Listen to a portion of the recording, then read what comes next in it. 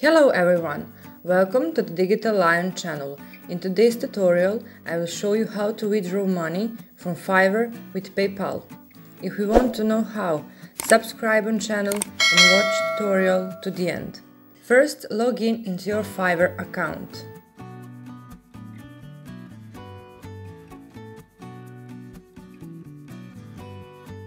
After the delivery of the order, we wait 14 days for the clearing.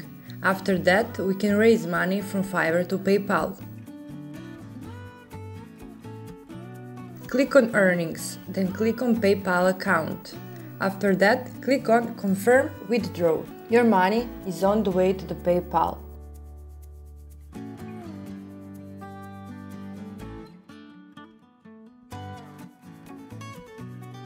Log in into your email. Check out information from Fiverr.